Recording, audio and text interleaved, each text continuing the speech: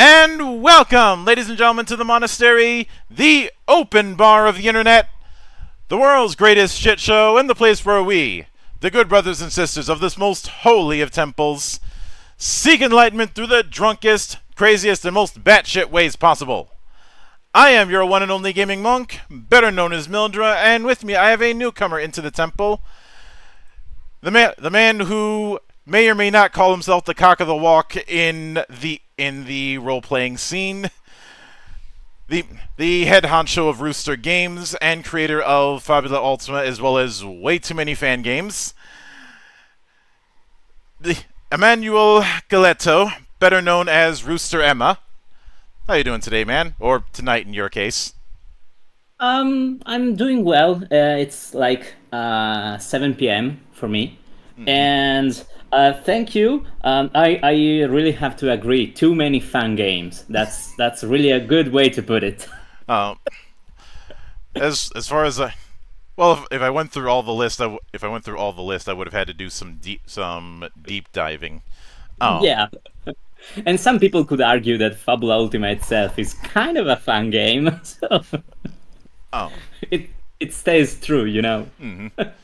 So, well, it certainly fits the pattern. But what would the tradition around here is to go into humble beginnings. So, what was your first introduction to role-playing games? Oh, this is a fun one. You mean tabletop role-playing games, right? Yeah. Yeah, I was like 11 or 12, and I had already started playing a little bit of Warhammer 40K. And so basically, I went to this little convention here in Italy, like a really small thing with a friend. And there were tables of people, you know, playing card games, people playing miniatures games. And then there was this guy with a few scraps of paper and like some notes. And it turns out he was testing a new game he was making. And like my friend I was with had already heard of tabletop role-playing games, probably because of the Warhammer Fantasy roleplay game, and we sat down to play. And like it was a really minimalistic system. You had 3 stats, and your scoring the stat also determined the amount of specializations that you could have. Like if you had a 3 in a stat, you would have 3 special things, you know, that were that you were especially capable of.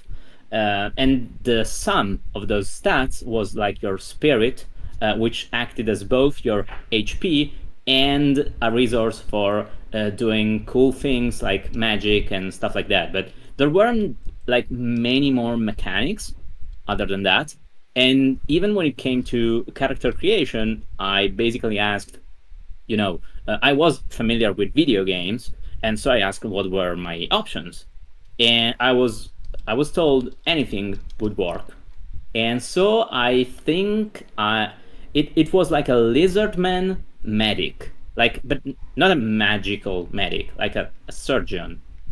Uh, so yeah, my introduction to tabletop RPGs was very good for the future, because instead of, you know, coming into a strong brand such as, again, Warhammer or Dungeons and Dragons or Call of Cthulhu, my first encounter was this indie game that wasn't even, you know, completely finished. And after that day, I basically copied that system and went on playing that kind of game with my friends for, I think, like 3 years, like until the end of middle school and the beginning of high school. And in the meantime, I also started playing a bit of Warhammer Fantasy Roleplay with this friend, although it didn't really ever take off because it was just the two of us plus his younger brother.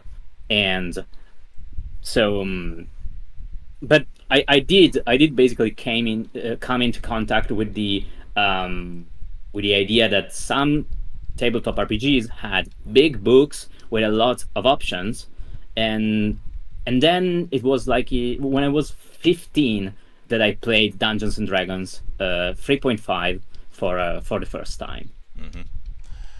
Oh, which is definitely interesting, and I will admit there that I've always delved just as much into fan works as official ones, and well, a lot of designers are going to use conventions as a way to get some easy guinea pigs, as it were. um, I don't like sugarcoating this kind of thing. Let's call it I what it mean, is.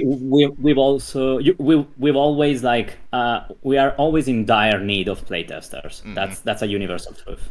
Uh, I I had a very easy way to lure in playtesters because I was discussing it with a buddy of mine. And he said, why don't you offer free food? And I'm like, you know what? Why don't I do that?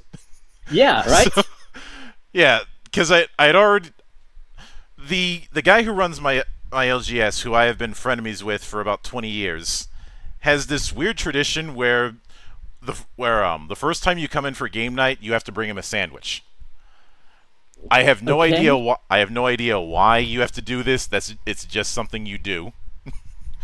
And everybody was giving him like ham and cheese or peanut butter and jelly. Then I come in and I give him a Reuben.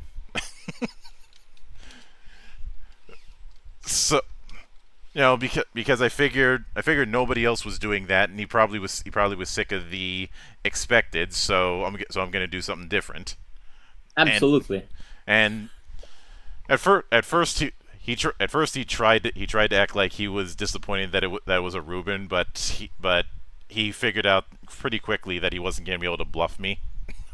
At least not that easy. You know the old saying, "Don't bullshit a bullshitter." Yeah.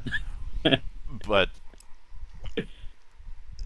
and truth be told, um, I've dug around enough to know that in fan projects are not something to be slept on, especially ones that really go the extra mile. One of the more infamous ones that I've covered on this channel is the Dungeons the Dragoning experiment, I see. which, if you're not familiar with that, imagine somebody mixing World of Darkness, Seventh Sea, Exalted, D&D, and Warhammer 40,000, specifically Dark Heresy, into a blender and making it work. Yeah, that's I think the Greeks would use hubris as a word to describe this process, but I'll ha- I I'd ha- I'd have to I'll ask Angelos the next time I speak to him because even Greece is not immune to having people visit my temple. Because I've had Angelos Cryptianos on from Spiral Lane. He's developed Meteor Tales and Grimstone. Like I I said, see. I'm a bit worldwide when it comes to this thing. And that's a great thing. Actually, like to address, one of the elephants in the room, if you will, and like the Fabula Ultima winning the Gold Annie for best game. What actually makes me happy is I really want to see more non-North American games, get that kind of result. So like I'm happy for Fabula Ultima, but I want to see more of these. I want to see more nominations. I want to see more. Not really just. It's not really a matter of the award, but I want the recognition, and the diffusion that comes from that to apply to games from all areas of the world. So the fact that you say, you have had guests from all over the world, I think that's great.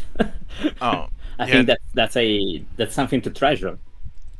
I've also been I've been campaigning for the longest time when it comes to Japanese tabletop, and Mm, most recently having a bit of my one of my big white whales was Sword World, and Okay. over the last year, I discovered a group that has been doing fan translations Oh yeah. of And the material. if They just recently put out a new thing with the Outlaw book. if it's the same group that I know, they've even gone to the length of actually, doing the layout. So Yeah. it's not just a Word document. They're actually doing redoing the layout, and that's an amount of like work and effort that I can really respect. I'm a big fan of fan translations. I'm a big fan of retro gaming, emulation, all the stuff that lets more people experience a given game or a given work of art. I think is super important. And in the in and of course in the of course in the spirit of that, when as ridiculous as it is when Made had gotten printed, I jumped on that the first chance I got. I've I've been a ardent supporter of Anima, which comes from which was that crazy project out of Spain. Yeah, Uh, Anima Beyond Fantasy. I've I have done I did a review of the one of my better reviews, I feel, was the time I covered Das Schwarze Anka, or the Dark Eye. Um, I have I have hinted that I would like to see um I would like to see Luca De Marini do an English translation of um Destino Obscuro, um which is the system from where some of the stuff that his company has put things out in English have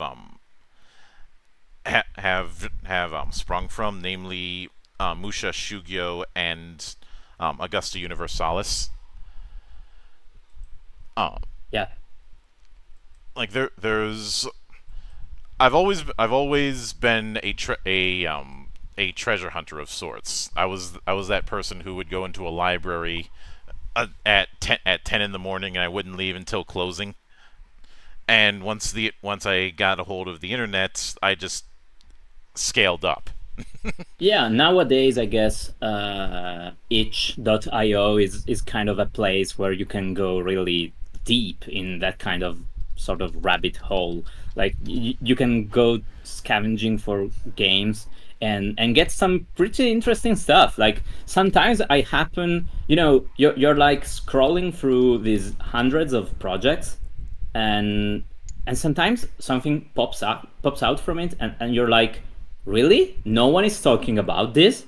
How? Like um, it's sometimes I admit there are times in which it makes me a bit sad, because it really shows that there's a lot of people putting a lot of effort into games, and when I see those games being really not really talked about, I tend to talk about them on Discord, talk about them on Telegram, in the various communities. I try to spread the word, retweet if they have a Twitter, and maybe did an update or something, because I really think, especially in the tabletop RPG context, more teamwork, more cooperation between designers would be welcome. um, you know, um, basically shout outs to each other's and our work. And uh, um, there's also a lot of projects that don't see print, because printing has, especially after the pandemic, the choice to do a print run of something is demanding. Hmm. You need to print it, you need to store it. Like if you don't have a place for storage, uh, that's going to be a problem. And then you need to ship it. And every single step of this has been made more expensive by the pandemic. So it all kind of stacks together, and in the end, you get a multiplier that most people just, won't be able to sustain. I started this on when on the 27th will be the 9th-year anniversary of me starting this channel, and I started it because I shared that frustration, but I took the approach of, well, if nobody's gonna do it, then I'm just going to do it myself. Classic. The whole if you want something done right, it's best to do it yourself, which sometimes works, and sometimes you get a case like, say, Stephen King trying to do a movie while coked out of his mind. Even he admitted when it came to Maximum Overdrive, he barely remembers what he did with that movie because of how much coke he was doing. We appreciate the honesty. And I ended up when I was running The Strange, I ended up using the line back in the 80s. Stephen King did half of the world's cocaine, but there are more worlds than this one. I admit I did not know about this, so this is all new to me. Sometimes when it comes to the creation of a work, the chaos behind the scenes is as much of a fascinating story as the final product. I suppose one of the biggest examples of this is the filming of Apocalypse Now, and how much of an calling the behind the scenes of that a nightmare is almost cute. Yeah, fun fact that also applies to games, and I maintain that any game that you actually see, not even on a shelf, like even any game that you see completed online, even just in PDF form, is basically a miracle. Oh, I am well aware, and I've said that even if they don't want to admit it, all game designers are on some level masochists. Oh yeah, no, like yeah, I have no trouble admitting it. Like, and not my specific kink, but I have to admit that yeah, in the way I conduct myself in life, I definitely take on a lot of burdens and especially in terms of thinking, I hyper criticize and hyper examine anything that I do and the ramifications, and like the cognitive load on my brain is pressure cooker. Mm-hmm. But I was able to get away within that joke because, well, The Strange is all about dimension hopping. Oh yeah. But I usually I spent a bit of time over the years teaching people, so teaching people through YouTube was just a natural step, though I did still want to maintain that I'm not going to be hyper focused. I didn't want to hyper focus on the easy material, because even though I've covered plenty of third-party D&D stuff, I haven't. When it comes to expansions to D&D proper, I haven't covered any of it. I did a review. I did a admittedly not my best review of 5th edition proper. And that was just to get it out of my system and get it over with. I have two dear friends in Italy. They basically they have a page that's called Morgengabe, where they do, they talk about TRPGs. And by the way, you might not know the name, but they are basically responsible for most of Italy's successful Kickstarter campaigns in TRPGs and in board games a bit too. And so basically they have this professional side, which is crowdfunding and stuff, and then they have this non-commercial, non-profit side where they do videos and stuff about RPGs, and their motto is plenty of people talk about D&D, we talk about the rest. which isn't, it's wrong to talk about D&D. It's like, why be more of the same?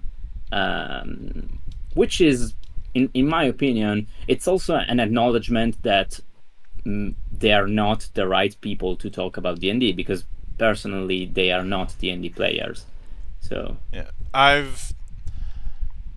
will still discuss certain design motifs because, well, you probably read The Art of War. You know your enemy. yeah, I did read Art of War.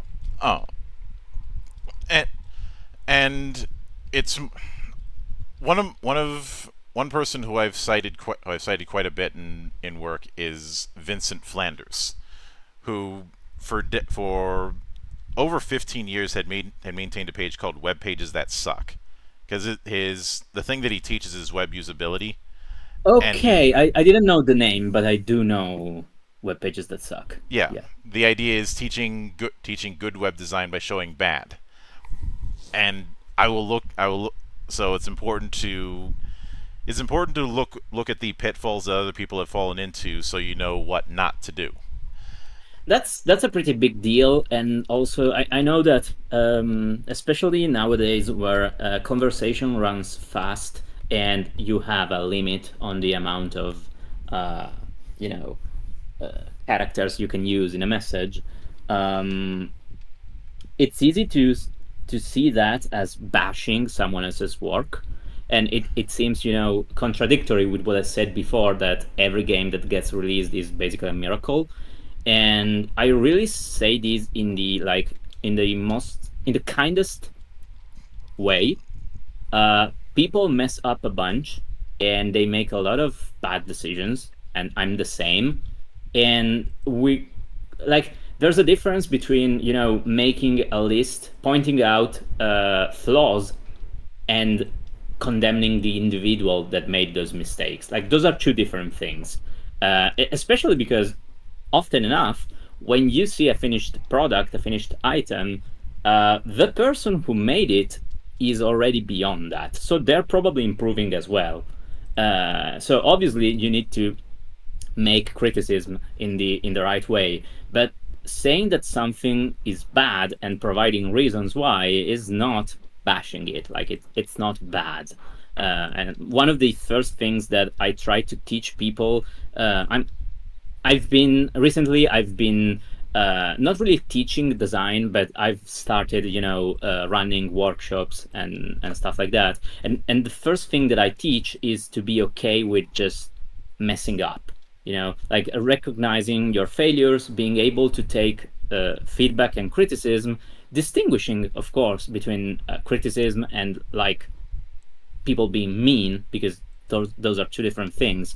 But like this, getting used to being told that something you made doesn't work, and on one side improving, and on the other accepting that anything you make will be flawed, like in some measure. Don't get too attached. It's tough because Yeah. you need to love the work that you do, but you also need to accept that it's gonna be flawed. The first tabletop project I ever made was a card game called Legend Wars. No one is ever going to see that thing because it sucked. Oh yeah, yeah. Same actually. In middle school, when I was talking about discovering TRPGs for the first time, at the same time I was also discovering collectible card games, and we actually made our own rule set with a couple of friends in class, and we were cutting and drawing and writing by hand every single individual card. And I can tell you, there's no way to understand an actual system by looking at those cards. They seem to entirely reference different games. it was terrible.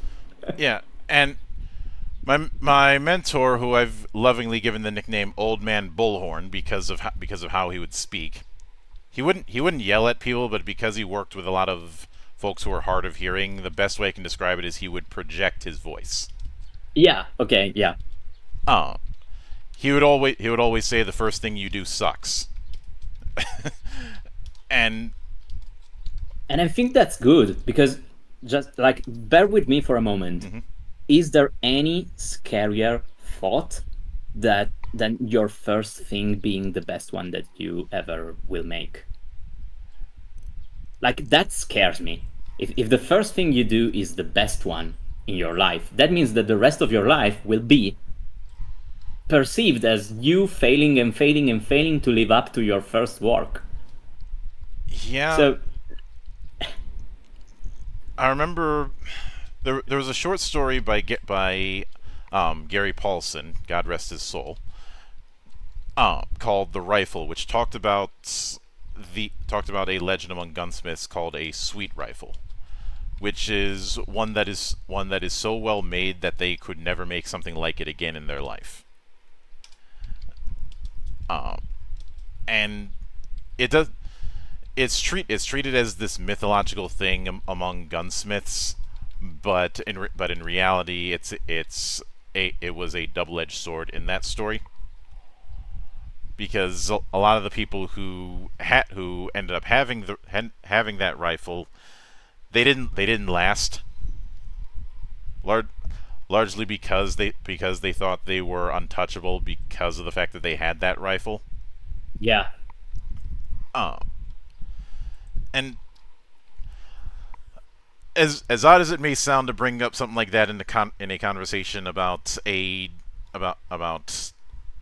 video game influenced RPG, um, it is.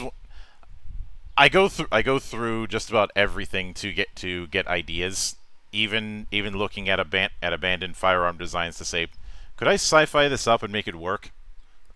yeah. Um, Keltec has provided me a lot of inspiration when it comes to that, because Keltec has never made a good-looking gun. Their stuff works. It's ugly. But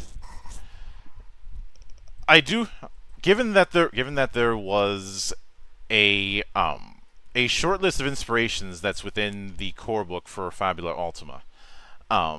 I did want to go through a handful of them and kind of do a bit of a lightning round with them. Okay. So I will bring up a name, and you tell me the first thing that comes to mind, something you remember as a standout, something that you integrated into Fabula.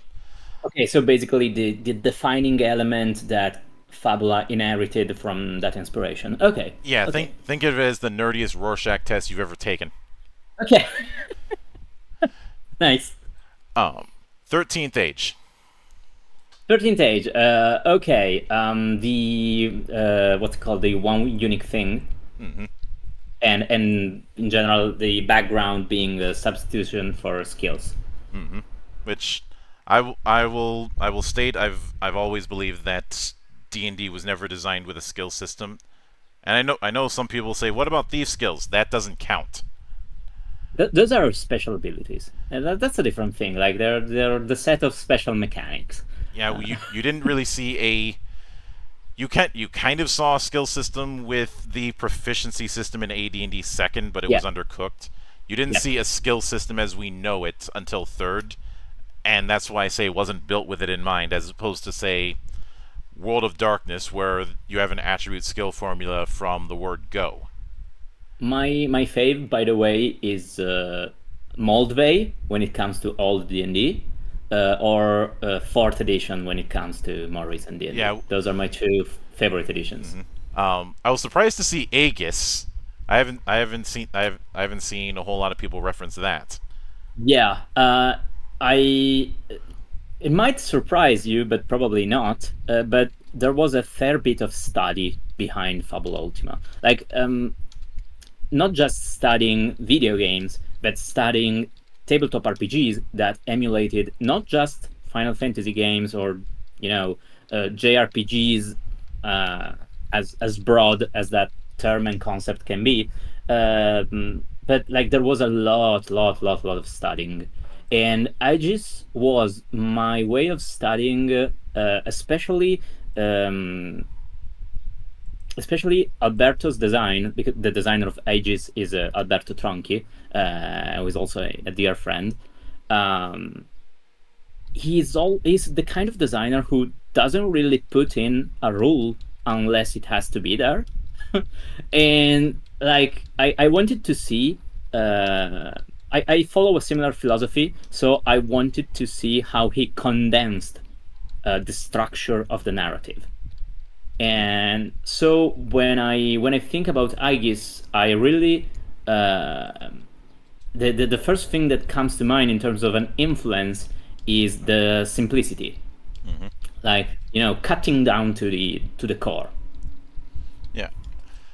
And now the next one I am very familiar with, especially since I covered it on this channel twice.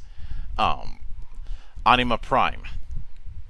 Okay, yeah, from Anima Prime, the big one was the focus on themes, like character themes, which in Anima actually have each one has their own rules because they charge your dice.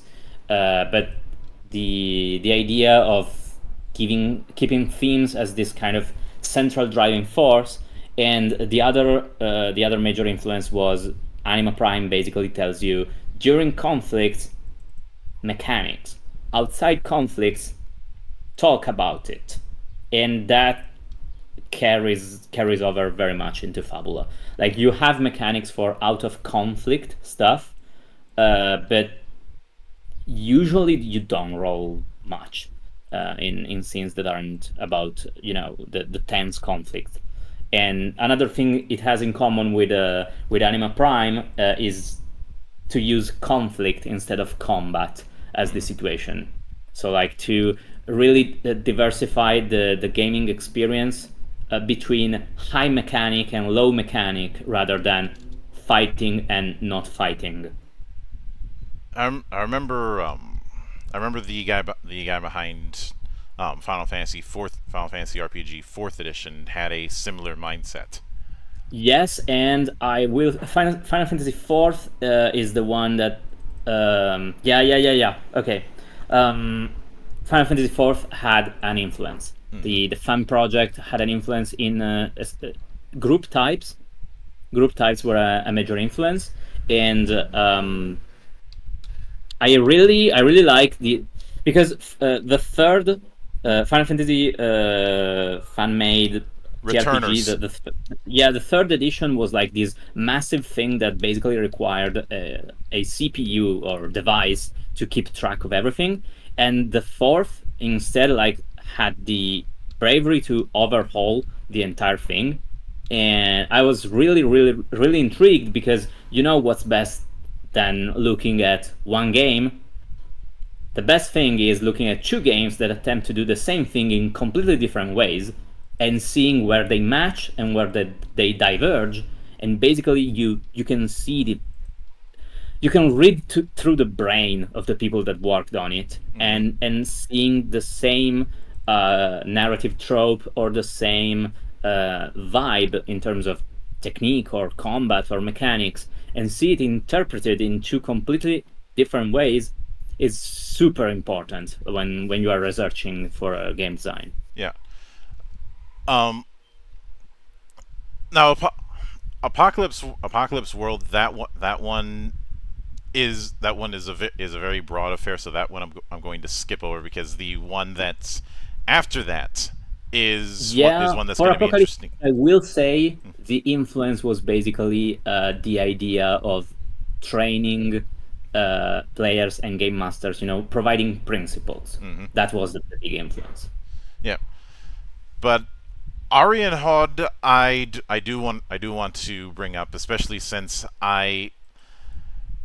there's a lot of interesting motifs within a lot of the output that Fear puts out. Since I'd say Fear is one of the two big. Fear and Group S&E are the two big dogs in in the Japanese tabletop scene. By far, yes.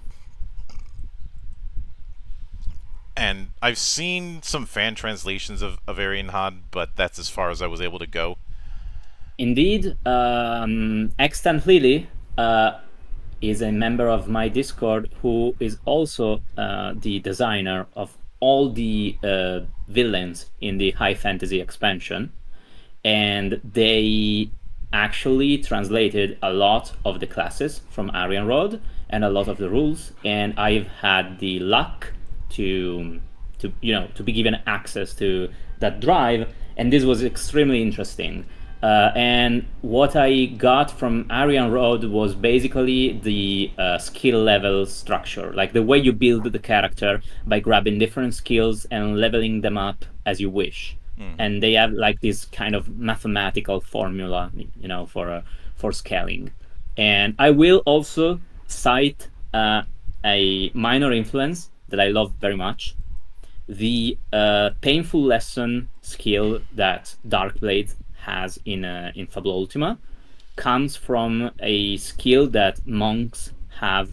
I guess I can't remember if it's gladiator or pugilist. I can't remember the name, but that class in Arian Rod has the ability to make studying checks through might, through physical stats when damaged.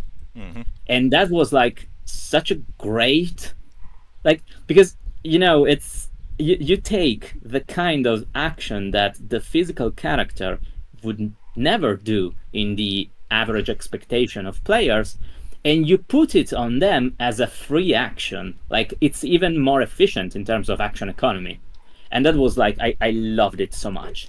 And it could have gone into Fury in Fabula Ultima, but it ended up going into Darkblade because, well, first, Darkblade has a strong theme of suffering and then getting stronger from it, and but Darkblade ultimately is all about having suffered something and having understood and gained power from it. So thematically, the idea that not only they know pain, but when they experience a new form of it, they can glimpse a lot of information from that.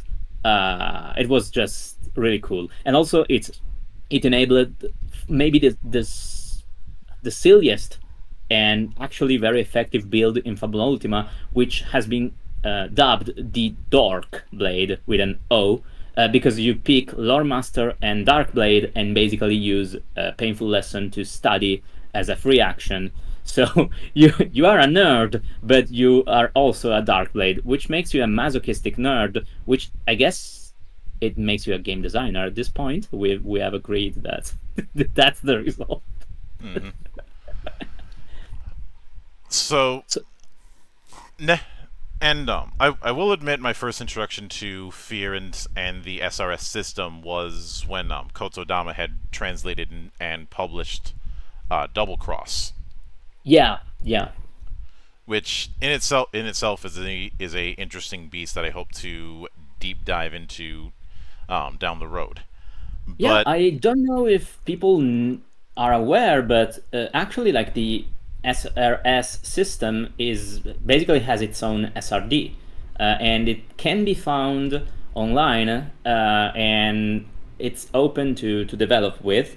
And that SRD actually had an influence on Fabula as well, because what would you expect from an SRD? Like in the first section, I don't think you would expect what you find in the SRS SRD, because the first section is conducting a game session, and it opens with a flowchart which includes preparation and like preparing the area and helping the facilitator, and it ends with helping clean the space where you played, which is like, on one end, it seems silly to like point that out in an SRD for like because people would like, this is not about the system, this is just a social, being this is about proper behavior and like helping people and etiquette. But one of the reasons why Fabula Ultima doesn't take for granted that the social aspects that TRPGs entail comes from that. Because I was like, yeah, this sounds like it would be obvious, but I've seen enough groups get stumped, on the simplest human social stuff. So maybe we should talk about this. Maybe we shouldn't take for granted, especially because, if a game is in English, it's gonna go around the world, and social contexts are gonna change. So maybe we should talk about, our expectations for this social context of a specific game. I have always joked about the idea of making something idiot-proof because the universe will create a bigger idiot. Obviously, yeah, And yeah. um, I've been around I spent my childhood around insurance agencies, and I have seen on more than one occasion someone claim that they weren't planning on having an accident. And Yeah. if that sounds like a contradiction, well, it's because it is. But I always knew when somebody said it because people are trying really hard to not laugh, and it goes into the level of. Are you familiar with the term corpsing from theaters? No, I'm not. If you're playing a corpse on stage, you're supposed to not Okay. move at all. Okay. So Corpsing, that's what you do when someone says that and you try not to laugh. Okay, I get it. you're supposed. It's called that because you're supposed to be playing a corpse. But speaking from personal experience, anytime you do that, everybody is going to try and make you crack. Yeah, because people will definitely notice. Like, normally a person isn't motionless. Like, so it shows, yeah. But I want to clarify, this is not really about making, the game idiot-proof or stuff like that. It's more about, not taking things for granted. And from my experience, from what I've seen, when people actually read Fabula, it seems many things that I decided to write, even though I thought they could be taken for granted, I actually did well to write them. And in fact, not enough. That's why, like, when the Game Master Kit comes out and it has a booklet that talks about, being a Fabula Ultima Game Master, like, what section is the first section in that one? The title is "Let Yourself Be Helped," which you would be like, is this like a self-improvement book or a Fabula Ultima book? And it's actually kind of connected. Like, TRPGs are so social that you end up basically telling people, encouraging them and trying to give them, you end up giving them life advice when you're actually just talking about a game, in theory. But they really, like, the border between those two things is really, really thin. Mm-hmm. Now, I was gonna bring up Blades in the Dark, but you kind of already answered that by saying that that's where you got the clock mechanic. Yeah, So, Blades in the Dark was influenced for clocks and for again the clear listing of principles, and expectations. Those were a big deal. so instead, I'll bring up Burning Wheel. Yeah, the entire structure and basically the underlying philosophy when crafting the Fabula Ultima book was taken from Crane's Burning Wheel, because Burning Wheel is exactly structured in the same way. It begins with an introduction about what this is, and then it gives you the rules for checks, and it tells you, listen, in theory, you could resolve everything with it. And then it gives you a little bit more complicated rules for opposed checks. And then it gives you, there's this kind of climb, and Fabula Ultima does the same thing. It has checks, and then it talks about, opposed checks, group checks, open checks, and then it talks about clocks, and then it talks about conflicts, and none of those resolution methods are actually tied to a specific action in the fiction, because you could resolve an entire combat as a group check. You could resolve it as a clock, probably two clocks, or you could resolve that as a full-on conflict scene, which might have clocks inside of it, and will have multiple checks. So it's really like the decision of how to resolve a given action has nothing to do with the action itself, and has everything to do with basically this zoom, the level of zoom that you want to give that action. Like, do you want this action sequence to be something that would last 10 minutes in a movie, or would that last just, a couple frames? How important is this? And many people actually struggle with that because, well, those who come from Dungeons and Dragons have the problem of having built this habit of we do violence, and then this means we roll initiative and, actions and turns and all that stuff. But I like to think about it and explain it in a more cinematic way. You wouldn't resolve Han Solo and Luke Skywalker grabbing the two stormtroopers and knocking them out to steal the uniforms. You wouldn't resolve that as a combat encounter, not even in Dungeons and Dragons. That would just be a check. And then you get into the old debate about should I allow someone to one-shot an enemy if they get the jump on them? If we already have rules for combat, why am I allowing an assassin, let's say, to kill someone in a single act? And basically, just like Burning Wheel does, the point isn't about verisimilitude or even game balance. The point is, if this thing is important, the more important it is, the more it should have a cost in resources, and it should probably involve more complex and detailed mechanics. So Burning Wheel really is at the core of how I make content for Fabula.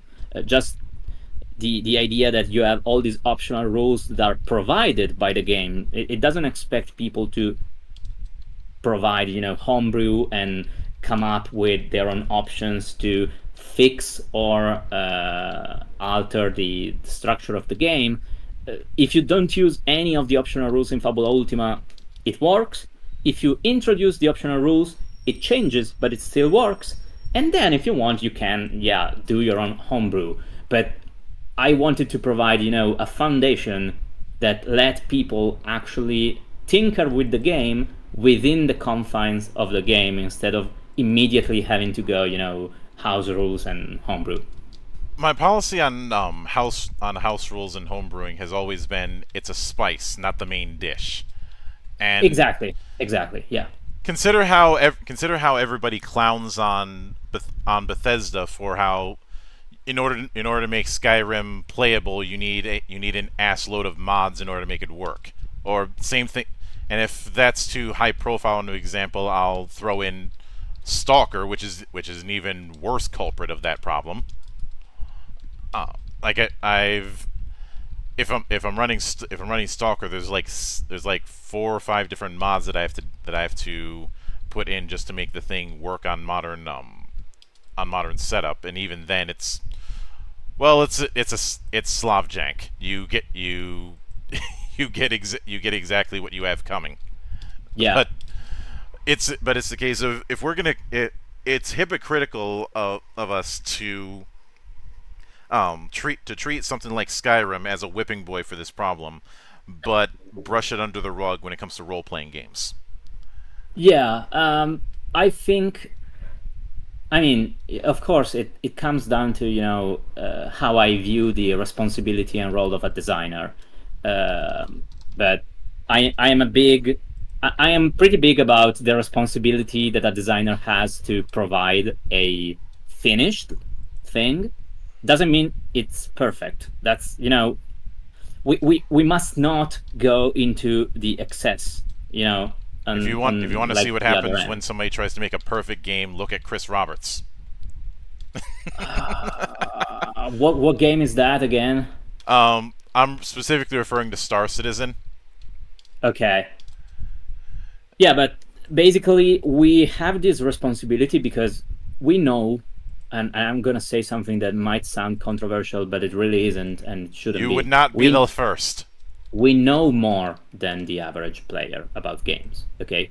But designers don't know more about games than the average player because we are, exceptional or talented. We just we put in the hours, like we put in the work, and we learned stuff. And one thing we often fail at as designers is communicate that while we are more experienced, we are playful with it. Like we want you to play with it and play with the stuff that we make. Of course, this can change depending on designer, but when it comes to me, I like when people play with the stuff, but I want them to understand the thing first, and that's why the book tells you that yes, you can change rules, but you should do this only when everyone agrees, and that also should be obvious. In my point of view, like when you meet with your friends to play football, even if it's just a friendly match, you won't have one person come up with different rules and everyone has to follow them. You will discuss things, which obviously means that one person will probably suggest, and then there's some negotiation, and maybe you try, and maybe you see that it doesn't work, but it has to be a team effort. And second of all, you should first think that maybe if things work the way they do, there's probably a reason. And like maybe you are yet to understand it, you are yet to explore enough of the game to see why that limitation that you don't like actually makes it work. Like some humility is really goes a long way. And this is also, with video games, it's a bit easier because they can enforce the rules more easily. But there's plenty of people that play the first hour of a video game and they're like, no, this doesn't work, and like it actually kicks in on the second hour. Of course, what you could also say is if it doesn't look good in the first hour, there's a mistake. And I kind of agree, but I'm kind of against that because I see all acts of creation as art, and art is self-expression, and people should be free to express, their vision for a game however they want. For instance, we were talking about Burning Wheel, and one thing about Burning Wheel is that you won't understand that TRPG before like at least the 7th session. And like there's entire whole campaigns that don't last that long. So it's a game that just, when you make a game, you have to accept that it's going to be for some people and not for other people. And that's just how it is. That's the reason I stopped. I'm not sure if you've seen any of the full-on reviews that I've done, but in my early days, I was doing an out of 10 score. But when I rebooted my approach, instead I operated on a tier system, and it was less about how good or bad a given game is, and instead how many asterisks do I have to put on it when recommending it to people, and who would I recommend it to? Yeah, it's easier and I think more useful and also respectful of people's time to present, the pros and cons. Like the numerical rating isn't really, and even just the pros and cons, you should list them in detail because maybe some people will see a con that they think is a pro, or a pro that they think is a con. Those are like, things I put in as your mileage may vary, because I'm approaching it like a tailor. If that makes sense. I'm not sure I get it, so please elaborate. When a tailor is making a suit for somebody, they are measuring them. They're making conversation to get their preferences. Basically, any little detail they can to get them the suit that's going to match whatever occasion or whatever function the suit is going to be for. Whether it's a daytime thing, whether it's an evening thing, whether it's the how much mobility is going to be needed. And if I sound like I'm referencing the tailor scene in John Wick 2, well, it's a good frame of reference to utilize. But Yeah, okay. I think I think I get what you mean. but it's Surely, when you provide a review, basically you want to give that information to the listener. So and I'm not putting myself as the be all end all with it. It's more of this is my assessment based on who I think is going to be for what how when I mentioned the asterisk, that's more of how much house ruling would you possibly have to do to deal with certain flaws. Um, because some games are gonna need to be house ruled more than others. Looking at you, yeah, Rifts. I always you brought my mind to when I hear people, and trust me, like 90% of the reviews and let's read and stuff about Fabula Ultima, I've watched them, I've read them. Even if I don't comment, and I often do actually. I often do comment or share or drop a like. But sometimes it's really one of those games that either it clicks or it doesn't. And when it doesn't, I have this moment of, like Lovecraftian horror, when you're like, am I even human? Am I talking to people like me? What language am I speaking? Because I've seen some takes that are just like they misinterpreted every single part of the premise. And I don't think they were doing this, on purpose. Like, I don't think it was malice. I think I really didn't get through to those people. Have And and like it's kind of terrifying because I'm like, my job is about communicating rules, communicating experiences, and kind of fostering a given perspective. And I'm always kind of evaluating if it's me, if it's the zeitgeist, the default understanding of what a TRPG is, because I've seen people talk about Fabula Ultima like, yeah, it was a lazy hack of Ryutama that took away the iconic elements like the Ryujin or the complex travel rules, and just slapped a bunch of anime art on it to sell it to a and other people that say that it's like targeted at it does some weird things for a game that should be targeted at people that are what's the term, well, people that have dropped out of Dungeons and Dragons.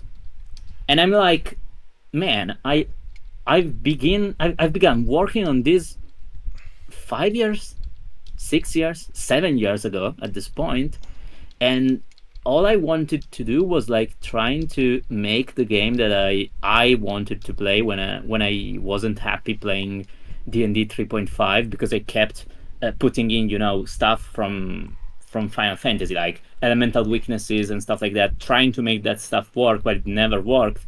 And that was my mistake, obviously, because D&D isn't about that stuff. It's not designed for that stuff. square peg and round hole. Yeah, yeah, and like this is like as much me processing that kind of unhappiness, and it's also me trying to get people to be a JRPG party in real life. Like, not the characters, the players, including the game master, have to work together, kind of understand each other's quirks and kind of learn to love each other and each other's ideas, to kind of fight against this final boss that is mistrust in this day and age. The will to control for the game master, the lure of being passive players for players. Like it's a game that was born from asking myself the question: can I trust other people with creativity when I play? Like, does it have to be a tug of war, or can it be collaboration? And then came, Patreon, and then came people playtesting it, and then came the interest from Neat Games, and then came the budget to actually have artwork not from anime artists, but from artists that work in the JRPG style, which is, I know that JRPG is a loaded term, but I contend that it's not just, Akihiko Yoshida and Yoshitaka Amano. Those influences, the Final Fantasy style is not just anime. It is influenced by Liberty and Art Deco and various different styles. So like, not just making it look legit, but getting people involved from all over the world, and eventually, even the demo tutorial, the target is not tabletop RPG players. It's actually video game players.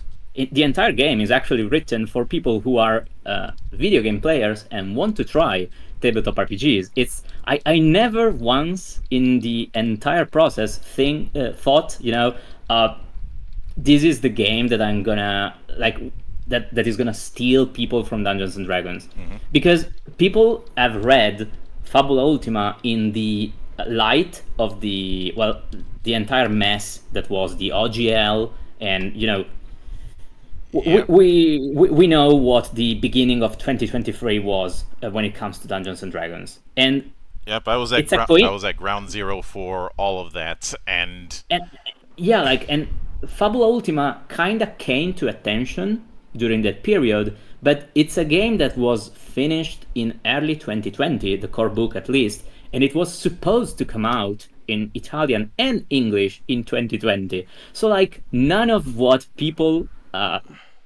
say in those videos is actually true. And it's really funny because it makes me think, What I see from what you described is something I've been very critical of, because a lot of people, it's very easy to be critical of say the bit of when bigger companies make their screw ups, or when certain creators make their screw ups, but I put my barbs just as much on the community as I do on everything else, because I've stated before, I'm a big believer in total equality. I may be an ass, but I'm an equal opportunity ass. And because the shots are fired 360 degrees. Yeah. Nobody gets special treatment or anything like that. If I'm annoyed at a bad joke, I'm annoyed at it as a comedian instead of anything else. And I have been very critical of what my co-host and I have called performative cynicism.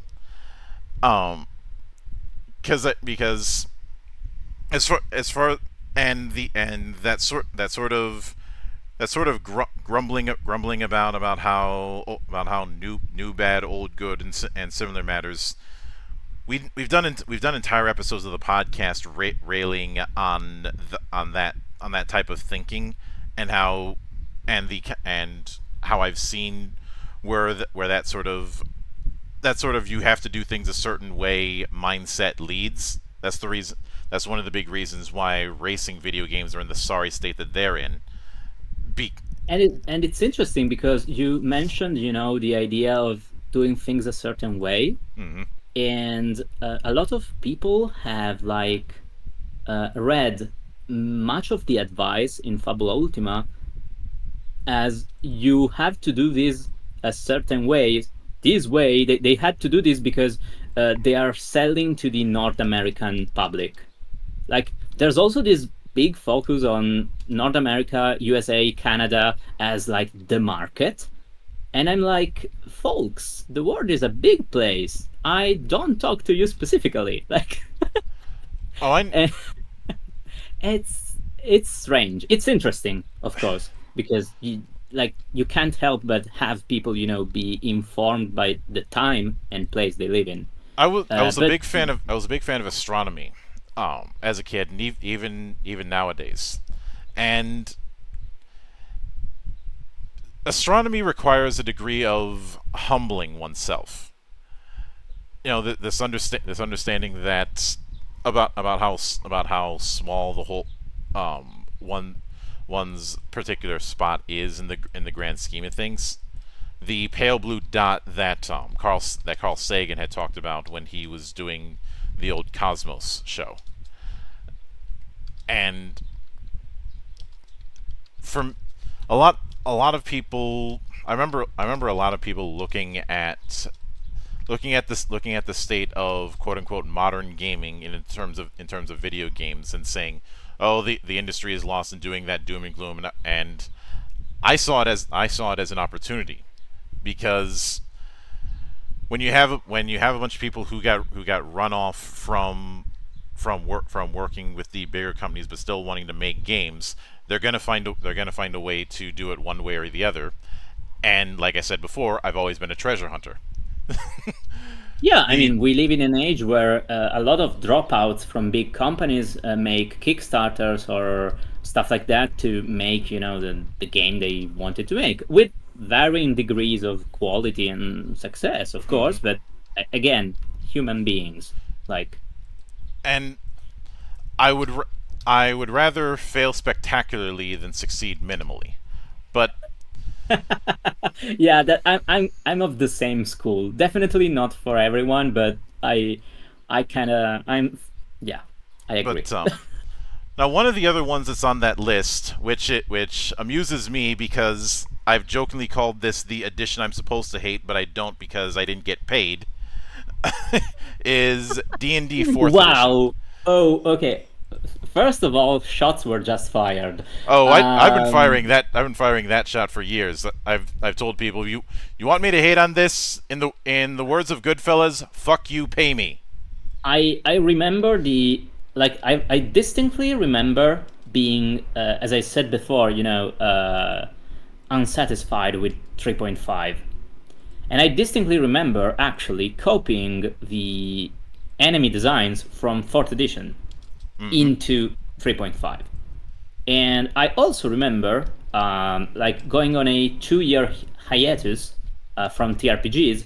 Dungeons and Dragons 3rd edition was actually the edition that might have made me quit TRPGs entirely, but then I started playing a different game, and that game was Pathfinder. And if this sounds stupid and silly, that's true. And I distinctly remember saying stuff like, yeah, 3.5 had problems, and we play Pathfinder now because 4th edition, come on, that's not really role-playing. And like, this wasn't, you know, 12-year-old me. Actually, 12-year-old me was a lot better than that. This was like 19-year-old me. And like, I've gone back to 4th edition and to the stupidity and hypocrisy of those comments, and like 4th edition is really a game that's strange, but and it's the kind of game that I wouldn't play nowadays because there are more streamlined versions of that kind of playstyle, but it has been a big deal. And for Fabula Ultima, I would say that the main influence has been literally presentation. Like a game that knows that it's a game. And I'm actually gonna raise you one more, like I'm gonna make this even more controversial. The biggest influence on the Fabula Ultima layout is the 4th edition Essentials line, which people despise even more. Yeah, I can certainly see that in terms of presentation. I had remarked, I remember when 4th edition was being developed, and they had stated that they want, instead of a tome design, they wanted a magazine design. Yeah, definitely.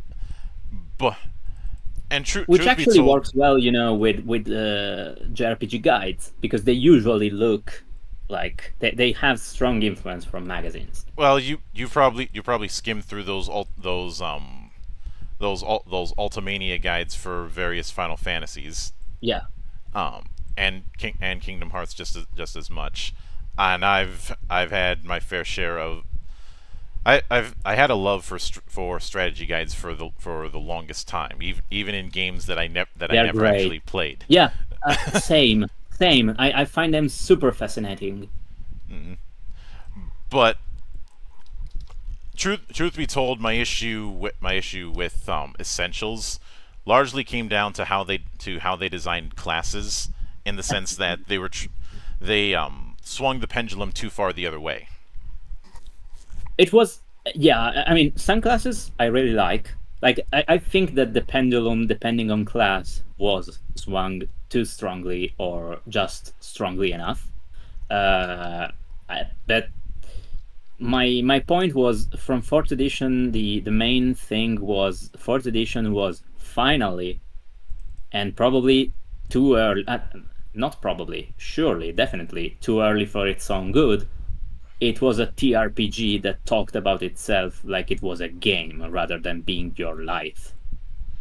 You know, it didn't try to bring you in with cult-like seduction.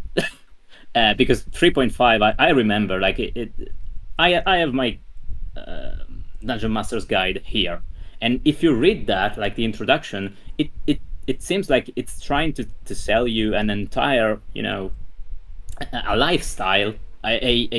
It's trying to convince you that you're going to be better than other human beings just because you are the GM and are willing to go through that. Fourth edition, and to this day, even people that criticize it agree that the Dungeon Master Guide for fourth edition was great, because it's a guide that is concerned primarily with making the game work and with kind of avoiding people overcomplicating their stuff.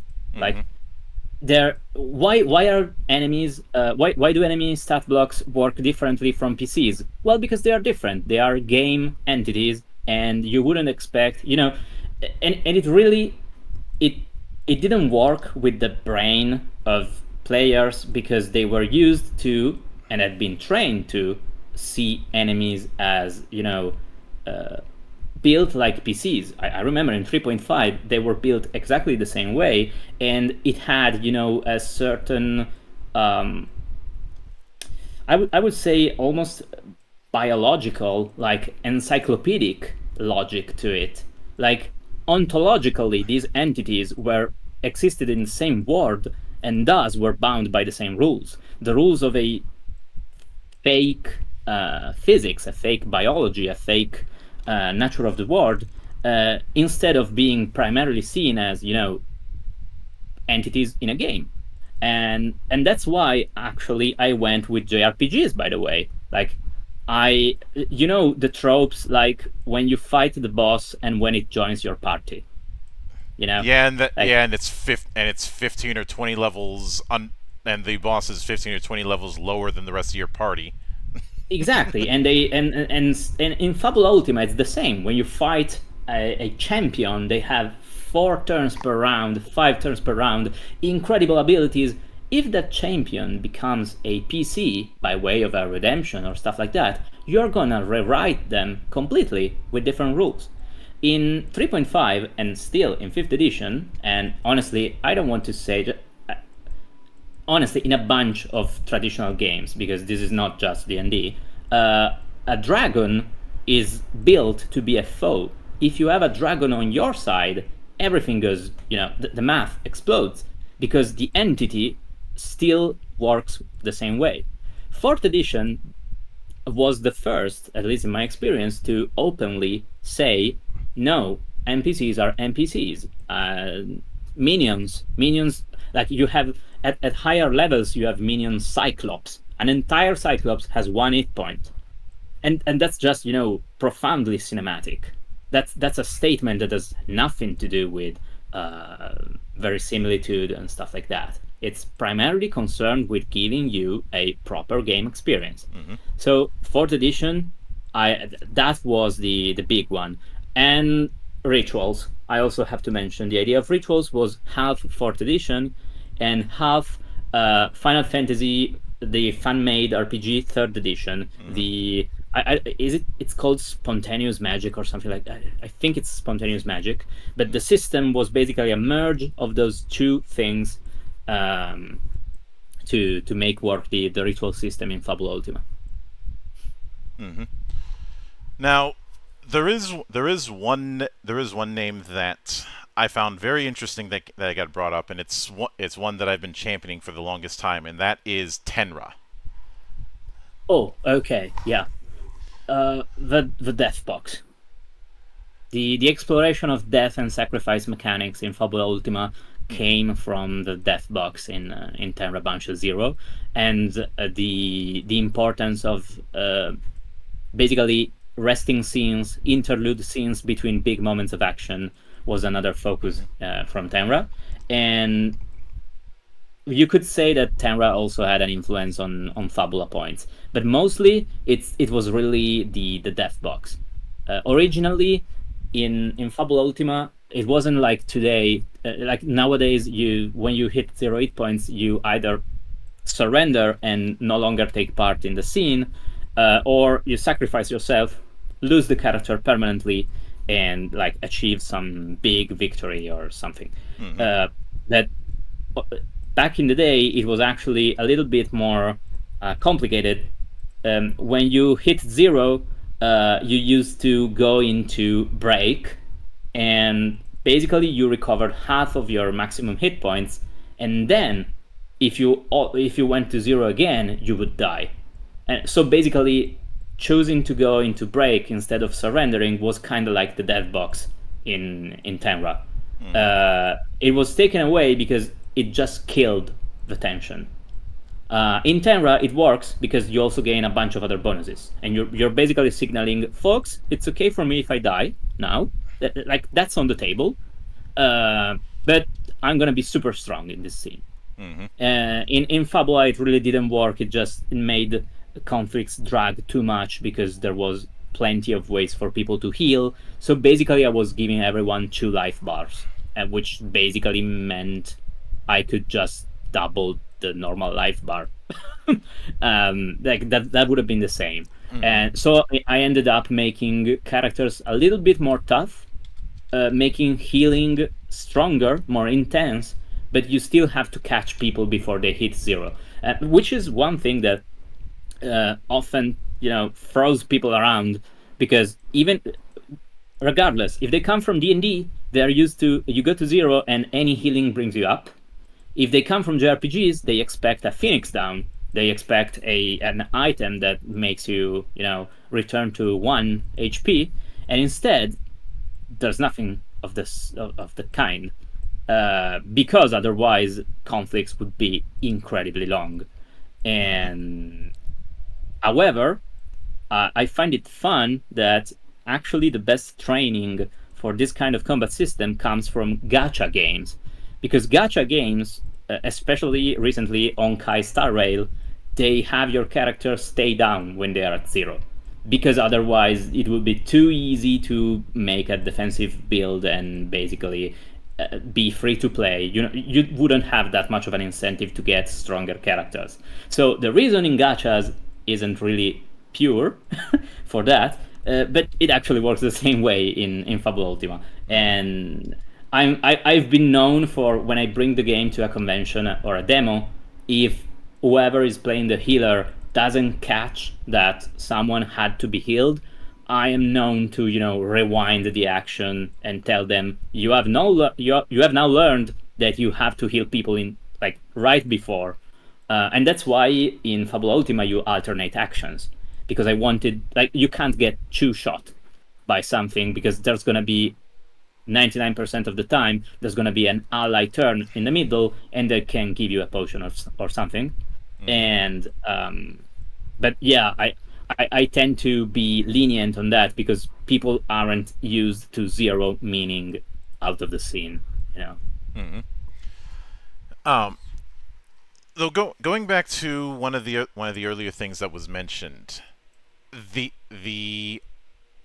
that whole notion of that simulation idea, as opposed to acknowledging that you're playing a game. What I'm reminded of is one of the frustrations I've had in the racing game, when it comes to racing games, of this insistence on a form of realism that is utterly pointless. Not to say striving for realism is pointless, but more of the hyper fixation on it. to the point where people took the term simulator and forgot that the sole reason that it was called that was to differentiate itself from the more kart racing affairs. But at the end of the day, it's still a game. It doesn't matter how much CPU you put into modeling tires. Your simulator is still a game, and in some cases, not one that's very good. Yeah, that's a trap, like a pitfall that you can fall into, and even one that you can build yourself depending on, you know, the direction that you give the project. Mm-hmm. It's really easy to start with, I'm gonna do famous game but better, and often that, you know, you need to first kind of review and examine what that game is about and what kind of priorities it has taught you. And like, obviously we're talking about TRPGs, so we hear a lot of, I'm gonna do D&D but better, and stuff like that. And while I can definitely sympathize, there is this issue of actually people not having identified what D&D is for them and for others. And I really want to, you know, I said before that my favorite D&D is Moldvay and 4th edition, and those games, other than the brand, basically have nothing in common. Mm-hmm. Which is funny because we're talking about Fabula Ultima, which is inspired by Final Fantasy, which shares a similar, you know, situation in which two games are called Final Fantasy, and you have a Marlboro and Cactuar in both, but one is a turn-based game and the other is an action game, and you can't really say I like Final Fantasy, like, you know, 360 degrees. And the same is for D&D for me. So like saying I want to make D&D but better ends up leading you into this trap of often adding more simulationist elements, you know, to make it more realistic, to make armor class, you know, armor that works as damage reduction, all that stuff that actually I've gone through all of it. I've been through it, and I think it's important to kind of go through that process. But we really should, when designing stuff, we should go a little bit further. I'm not saying that abstraction is always the best option, but you are ultimately making a game, and a game first and foremost doesn't have to be, you know, realistic or believable, or a game has to be playable. That's the main concern. I remember the tagline for the first Superman film. You will believe that a man can fly. And I've taken my own approach to that tagline, in the sense that it is how realistic something is only going to matter to a point, and the people who use that and it's important to not fall into the college know-it-all trap, which is where a lot of the early days of tabletop came from, especially where I'm from. And the thing is with that is that you're appealing to a minority of a minority of a minority.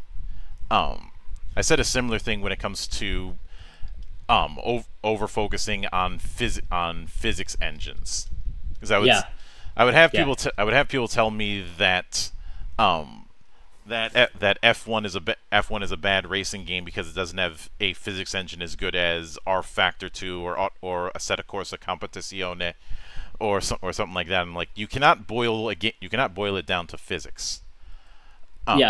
The reason why I had such love for Codemaster's run with F1 was because of it putting so much emphasis on the experience, not just the driving, but also the engineering, having to deal with pit strategy, having to deal with a game is, you know, it's the sum of its parts. Mm-hmm.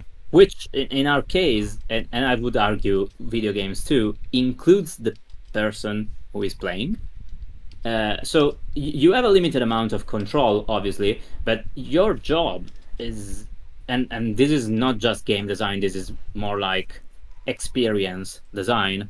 But we're gonna go back to a thing here. Um, you have to really take into account all aspects of the experience, and one thing that I really put a lot of work into when working on Fabula Ultima, for instance, and I'm glad that people have noticed, but I tried to break down information with, it often the text often changes color, like there are highlights and stuff like this, and the graphic design, I for the core book,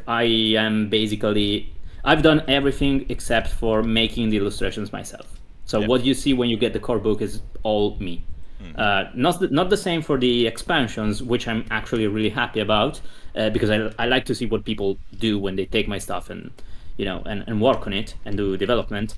But I really spent a lot of time trying to nail the strategy guide look, and because I knew that as good as my game design could be, I needed to sell people on the experience in many ways, including visually. And this is not just, people are gonna judge a book by its cover. This is why character sheets are built the way they are. This is why the tutorial is structured like a video game tutorial.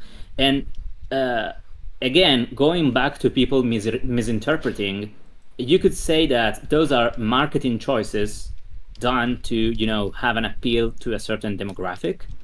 But basically, those are ways that I drive into the player, the reader, the idea to stick to JRPG tropes and video game tropes by means that aren't, just the sentence.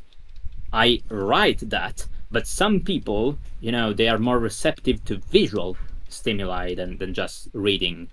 And every single bit of a game is the game. The quality of character sheets, that's the game. Like, in fact, I would argue a character sheet is what you're gonna look at most of the time. Like, your experience with a tabletop RPG is largely gonna be you with your sheet in front of them, in front of yourself. They can't be, a secondary concern. John Harper has been super informative on this, and he begins his designs by character sheets. He doesn't write the rules, he writes the playbooks or the character sheets, because that's how information travels. And if I have one regret, it's that for me, the character sheets for Fabula Ultima don't do a good enough job, not because I didn't try, but because the game has honestly become more complex than a sheet can honestly handle and communicate, which is why, there's been talk of apps, and obviously there's a community who is doing interactive sheets and stuff. But as you said, we can't get too focused on one thing only when the experience is many parts and all of them important. And it's I will say, as long as I don't have to deal with the one sheet hell that I had to deal with in my early days of World of Darkness, I'm perfectly fine. There's a reason why everybody was using Mr. Gon's custom sheets, to the point where Onyx Pass just decided to cut out the middleman and hire him to do character sheet design for their stuff. That's smart, because sometimes you won't have the right person in your team, and honestly, I mean, for Fabula Ultima, that's Fultimator.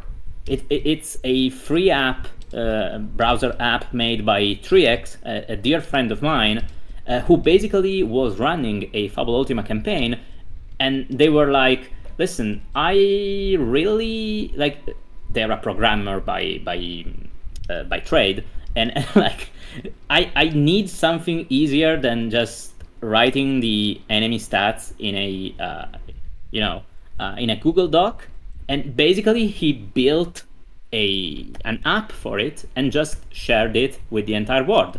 And I don't think I exaggerate when I say that a good 30 or 40% of people that keep playing Fabula Ultima do so because Ultimator exists, and that's an unofficial tool. Like, and so I don't want to, go into the discourse of letting the community build tools and not go after them when they do, because that's what keeps games alive. You don't want to discourage it.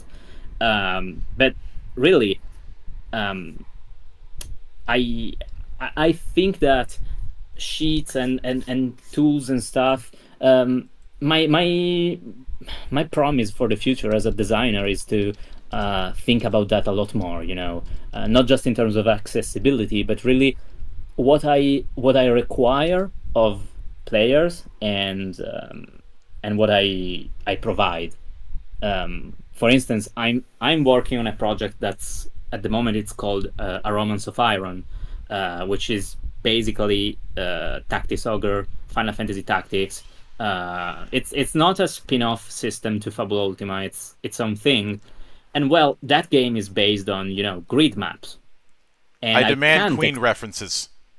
You demand? Oh, Queen references. Oh, wow. No, that's a nice one. Wow. If you're gonna be referencing, if you're gonna be invoking Tactics Ogre, a Queen reference is mandatory. Indeed it is. I agree. But yeah, the point is, do we really like? How do we feel as designers requiring that the game master be a level designer?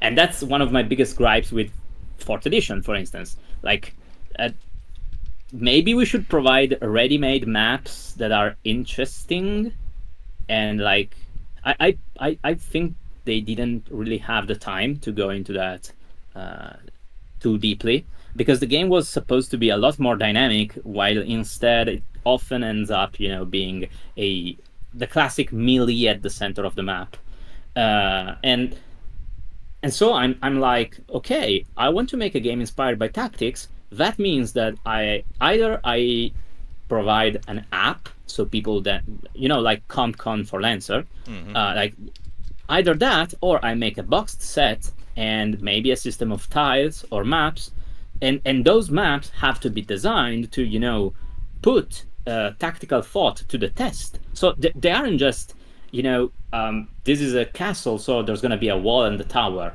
They don't just have to be natural. They have to be interesting from a gameplay standpoint. And this is all very challenging. But I think that's the path I want to take. Like, I want to make games simpler and add complexity in stuff that isn't, you have to remember more rules, but it's complexity that comes from accessories or items and things and props that you bring into the game. So it's emergent complexity rather than complexity you have to study from the rule set. Yeah, and I know that some people have advanced this idea that we need to get away from complexity, and I've always had this idea that it's a pendulum. You can swing one way, you can swing the other way, but I will give you my props for the recent release of the High Fantasy expansion, and it sounds like you're also working on a expansion just for game masters. If I'm reading basically, there's the Game Master kit that has already come out in Italian, and we are working on an alternate illustration. So basically, when the illustration is ready, there's going to be a second print of the Italian one and a first print of the English one. Now, one thing I want to clarify, I do not follow distribution and production. So if you have questions, those should be asked to Neat Games, because thankfully they are the ones that keep track of that. And the Game Master Kit has the Game Master screen, which kind of makes it possible to play the game without the rule book. Like you will not have to open the book, except for projects. Basically everything is in there. I'm pretty proud of that one. And it also has this little booklet inside that provides game master advice and also a bunch of random charts for boss gimmicks, dangers and discoveries during travel, special abilities for enemies. Like it kind of, as I said before, I've provided a lot of guidance, but clearly not enough. And especially, I've seen that people that don't come from the world of turn-based RPGs, they struggle to understand, how you build a gimmick boss that isn't unfair, the kind of puzzle boss.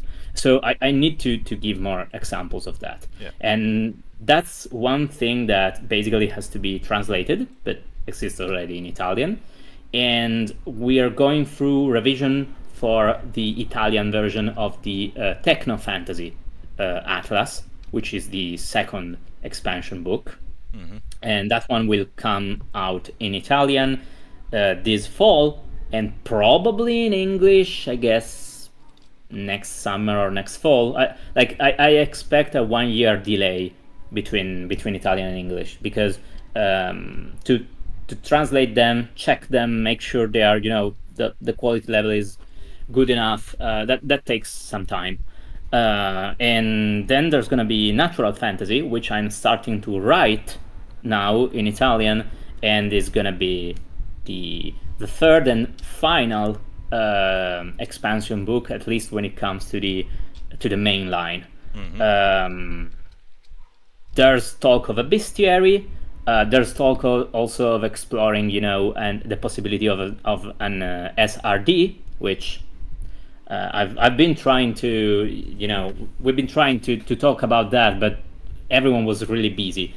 But with the Ennis victory, I think that's gonna get a push forward. And I kind of like the idea of making a player kit, although I don't know what to tie it to. Like the Game Master kit is with the Game Master screen. The player kit is, I don't know, dice, something. I have no idea. But I don't want to send this message that game masters need more training than players. I think being a Fabula Ultima player absolutely is as important as being a game master. And turns out there's 3 or 4 of you, so you are more important and have more weight than the game master when it comes to the outcome of the session. And then I don't know, honestly. I think my direct work on Fabula Ultima is probably going to end next year, because, as I mentioned, I've been working on this since 2017, and it's kind of getting, it's a long time.